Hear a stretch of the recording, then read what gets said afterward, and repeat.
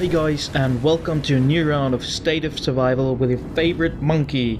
Today we go into the new upcoming event called Operation Festival, which is already announced.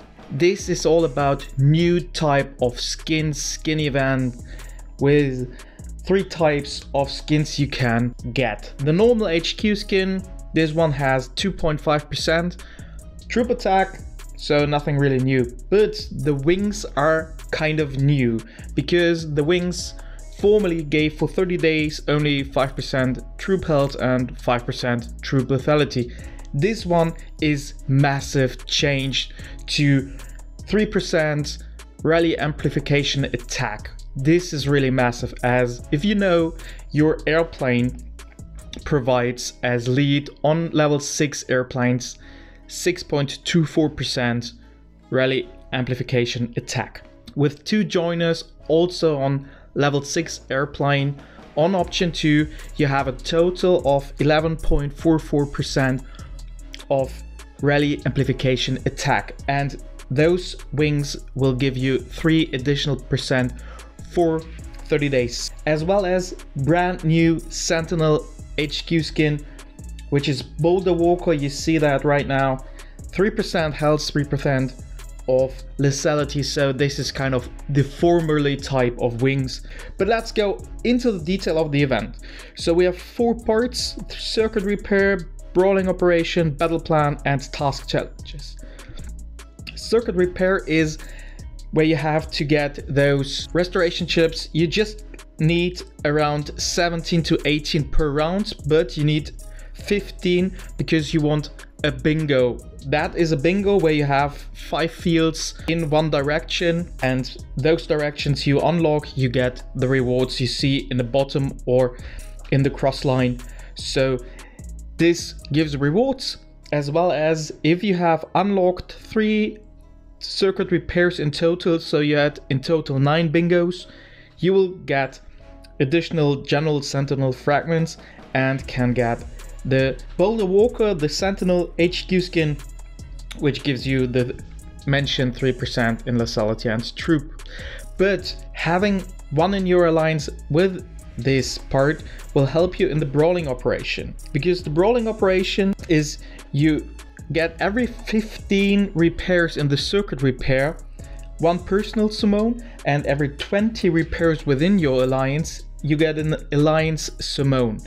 So by this will help you to get the advanced battle course and the normal battle course.